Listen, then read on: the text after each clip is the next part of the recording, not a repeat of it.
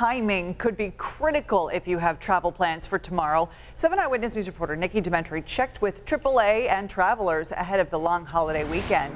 She is live at the State Police Barracks near the 33 and the Thruway tonight. Nikki? Hey, good evening, Ashley. So as you said it, Thanksgiving is just a little more than 24 hours away. And guess what also comes tomorrow during the busiest travel day of the year? Well, it's that high wind warning that's supposed to start at 10 a.m. tomorrow. Now, we're standing along the 90 right now. As you can see, there are cars on the road, as there should be at all times of the day, but that's going to pick up a lot tomorrow. And why? Well, that's because it's the busiest travel day of the year, and these winds are certainly going to impact it. Now, AAA says 55 million people across the country are set to travel tomorrow for the holiday.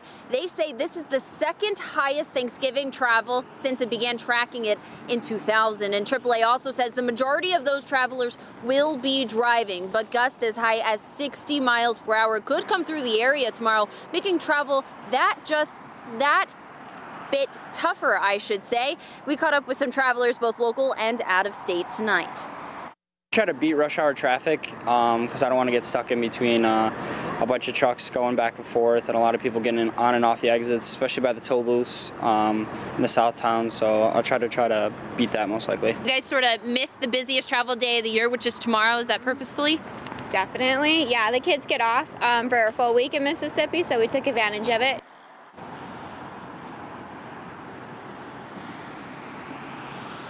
All right, so Governor Cuomo says resources are in place to help during the holiday travel as these winds blow through. Now, just here in Western New York, about more than 500 DOT operators and supervisors will be on standby to help with potentially damaging winds. Again, that high wind warning starts tomorrow at 10 a.m., extends all through the day into early Thanksgiving morning.